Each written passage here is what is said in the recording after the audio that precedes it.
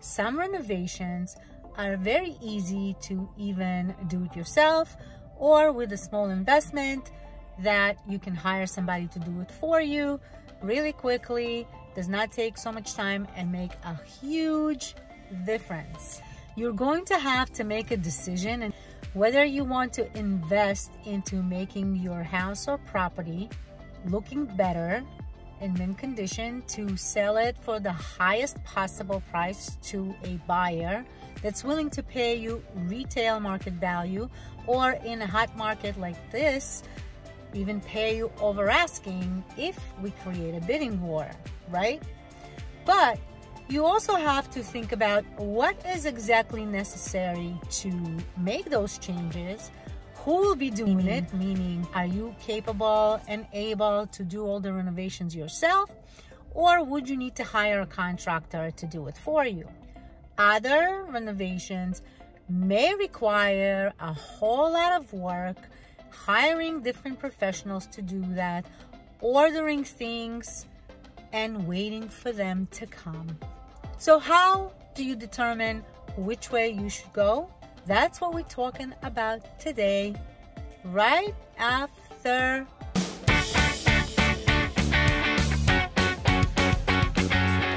Welcome back to my channel. I'm Esphir Popilevsky with Supreme Home Sales. One of my favorite things to do is to help people figure out if they should make any renovations to their property or home before they put it on the market, or should they just forget about it and sell it as is. In today's hot market, everyone is looking for a hot deal, and that includes investors, because they love to snatch a good property that needs to be renovated and turn it around, put it back on the market, and make a hefty profit. That might be something that you, as the seller, may very well be interested in doing. Maybe you're out of state and don't want to deal with all the renovations and taking care of business like that. Or maybe you need a quick sale. You need to understand what kind of renovations you should be doing. What would they cost? How long will it take? And also remembering that there's a risk.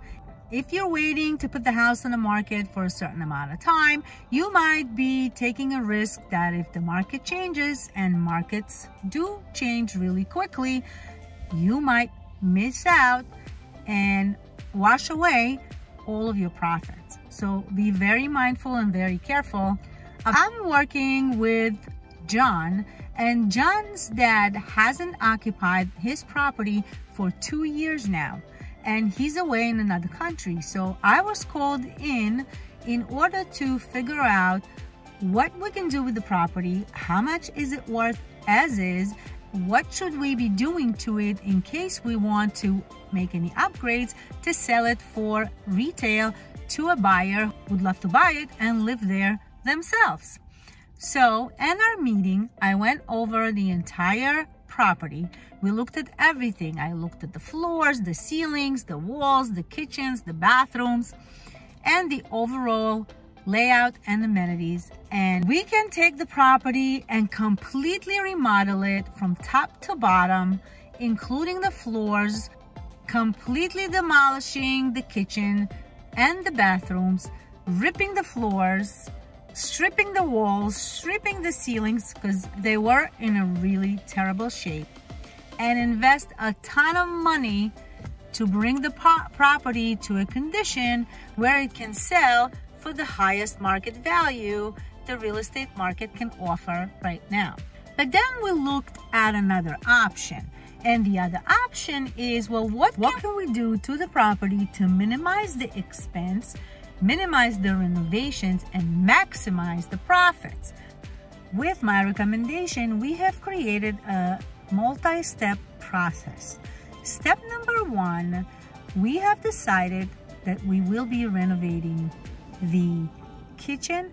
However, not entirely. What we're going to be doing is stripping the doors and the cabinets from its old, dirty, and wood type of brown looking cabinets, stripping them away and painting them with white colors on the top cabinets, and we will be doing the same thing on the bottom cabinets, but we'll be painting them gray. We'll be replacing all the countertops with either granite countertops or similarly nice stone like maybe Corian or quartz. And we will be replacing all the appliances, and that's going to give us a fresh look, up to date with the in-style cabinetry color scheme wise. By the way, stick to the end because there's a bonus step that I will tell you if you stick around to the end of the video. The next thing we would be doing is renovating the bathrooms, and they have bathtubs that look like they've been totally destroyed. There's no refurbishing those things anymore. We will be removing the tub in one of the bathrooms and just creating a stand-up shower, which will consist of tiled walls, tiled floor, and then we will be keeping the floor tiles because like a beige color that really isn't going to make or break the deal. So we will be using a new vanity. We will be replacing the current medicine cabinet with a high-tech, inexpensive, but very nice mirror that has its own LED light, replacing the toilet bowl. We will be using the white and grays scheme of colors in this bathroom.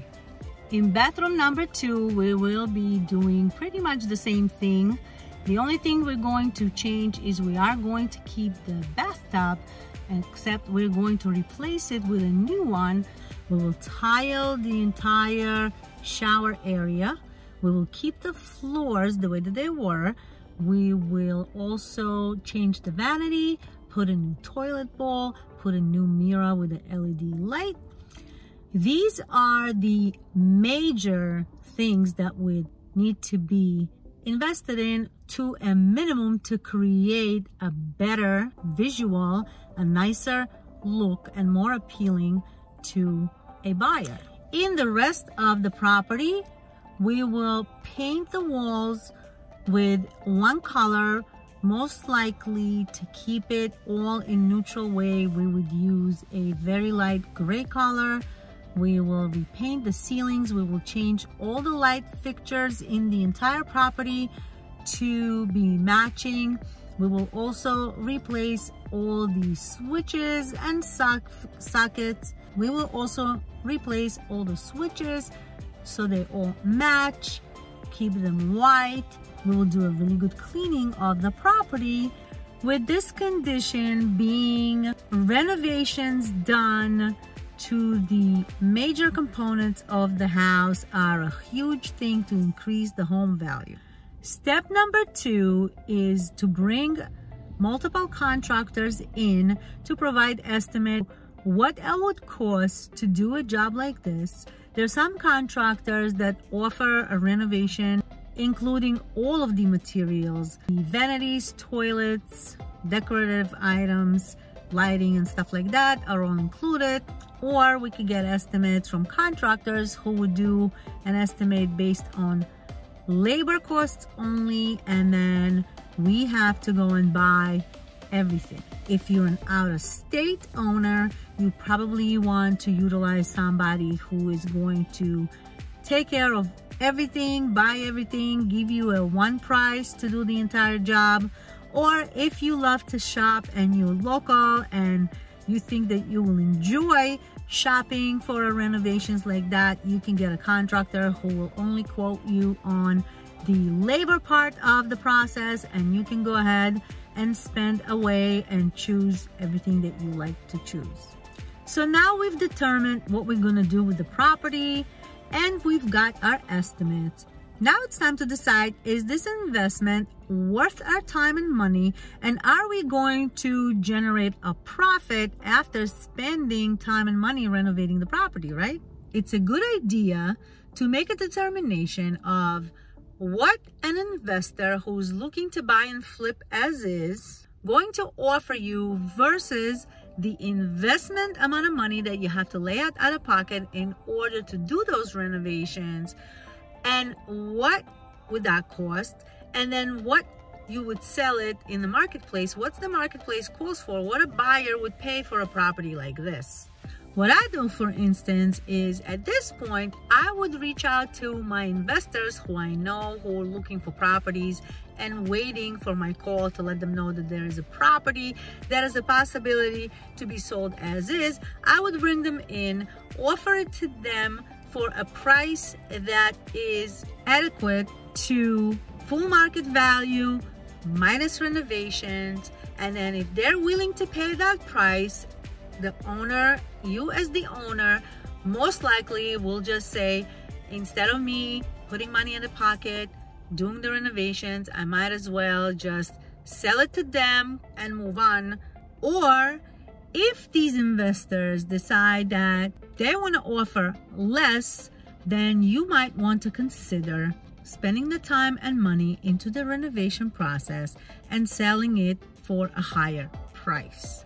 I just got 3 estimates from 3 different contractors with the material included, have submitted those to the seller, and right now I am going to be showing this particular home to the investors, offering it to a specific price that we have agreed upon with the seller, and see what kind of offers we get.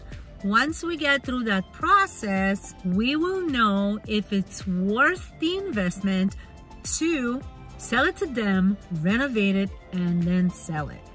If the seller decides to take the investment route and we will be doing the renovations, I will post a video of before and after for you to see what the property looked like before, what was the offers we got, selling it as is, what we did to the property in order to upgrade it, how much money we invested, what was the return on investment, and what was the final price. So be sure to look for that video in maybe a month or 2.